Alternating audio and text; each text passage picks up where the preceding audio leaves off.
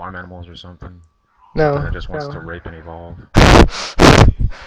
Well, no, I'm Zerg, but I hate playing versus Protoss because I feel Protoss is extremely strong versus Zerg. But then Protoss will QQ and say that they aren't, and then it just gets into a whole debate. Oh yeah. Alright, welcome everybody. This is the B Team Open Round 2. It's gonna be a PVZ on the map. Wow, I can't believe I just had a mind blank. Cloud Anyways, Kingdom. I guess, yeah, Cloud Kingdom. Wow, I was just thinking of Mana. I don't know why. Um, so it's gonna be between our Zerg player, that's the green top right hand side of the map, versus our purple Protoss QJAX. And so far, we start off the game just neutrally until something awkward happens, which I'm kind of hoping for. Oh, there's your first awkward thing. QJAX not deciding to wall off at all versus Zerg. He's gonna build his pylon behind his mineral line instead of at his ramp or trying to forge fast expand. Doesn't seem like any early pull. That would have been actually pretty nice for this game, but oh well. I guess QJAX, chillns was just expecting the neutral. Sorry, yeah, go ahead. yeah, the neutral forge fast expand, which you usually see. But QJAX also not scouting either with his 9. Looks like, and he's also not doing anything. Oh, is he gonna be? Is he doing some variant of the forge fast expand? I'm not sure. Uh, it's kind of difficult to say right now, but my guess would be it's going to be one of those attempted one gate, well, delayed fast expand, but with units. Unless, okay, so he's not going to place a pylon, is he? Jesus Christ, place so, okay, so yeah, it's going to be a delayed fast expand. If not, he's just going to go for killing the natural base. Yeah,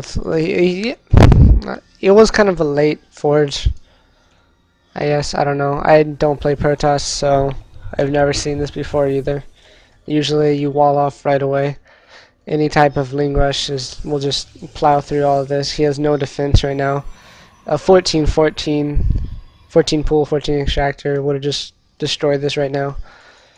He is also going to go Nexus first before he builds any type of cannons. Yeah, this is kind of ballsy play from QJAX. I'm kind of wondering if he already knows his opponent somewhat, or it's a build that he's experimenting with, because this seems kind of like a Noni type of playstyle, which is one gate. And yeah, I mean, normally he would be dead under normal standards, but it seems Zerg's just being very. Oh, he's Passive. taking his dual gas, that's why. Double gas. I don't know. What is that? This is a really early double gas. Is he going to go for 2 base all in? The Infester? I suspect either roaches or mutas, because I don't know why, but a lot of times in Gold Ladder, I've been facing a lot of muta players playing as Protoss. Yeah, I could see him going mutas right now.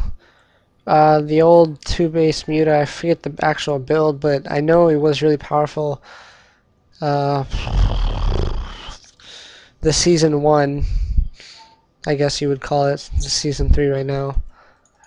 But the first few seasons of StarCraft 2, it was really good, 2 base muta.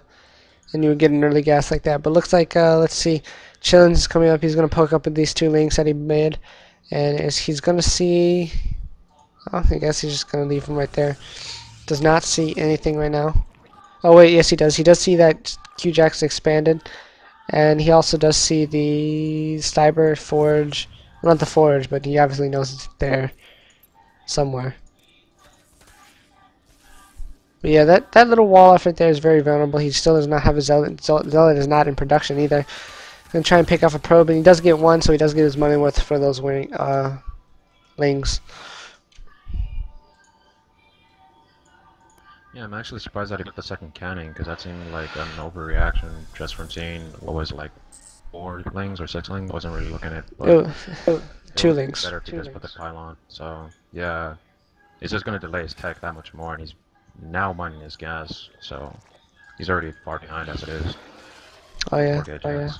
Looks like Chillns throwing on 2 Evo Chambers at his entrance to his second base. Kind of weird. It has half of a wall off, I guess.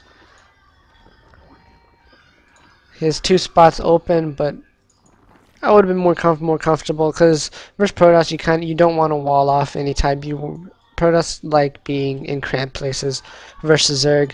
It means they can not let the Zergs. And whoa, I see why he got the early guess. Looks like he's throwing down Night's Neck where he's going to try and Knight us into QJAX's main, which I can see happening. I've done this before on ladder, and it tends to work out.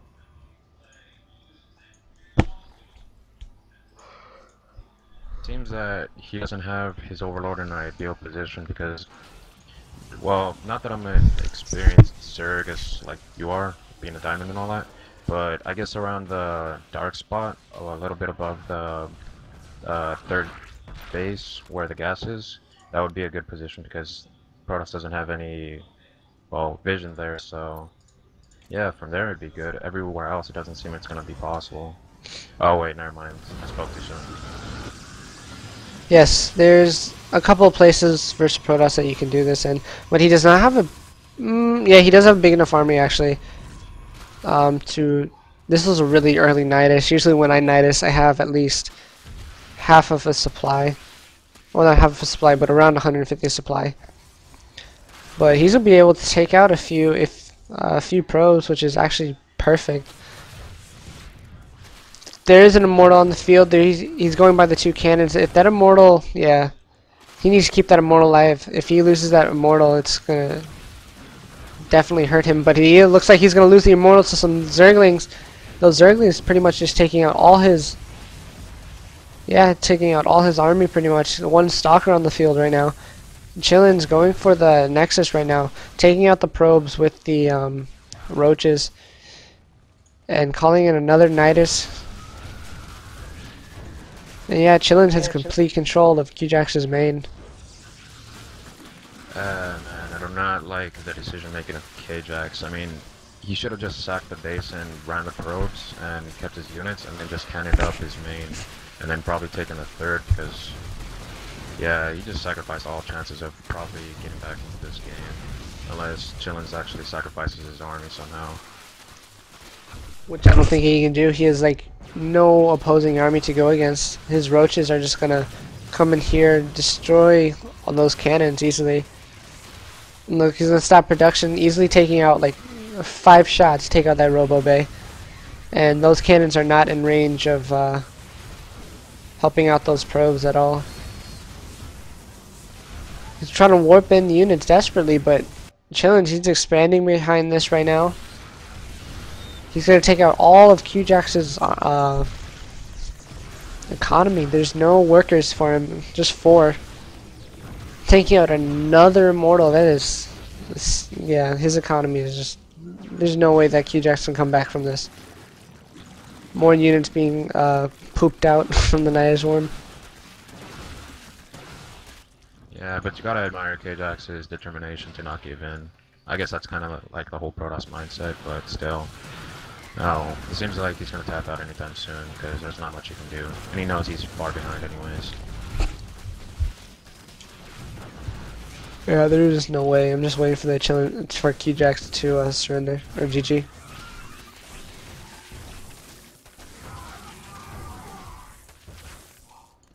Wow, I did not know that about Nidus worms, that apparently you like spit out that big of a creep spread when they're out. Oh yeah, it's a definite help. There he goes, there goes with the GG from QJAX. Very interesting play, you never see the Nidus Worm being used.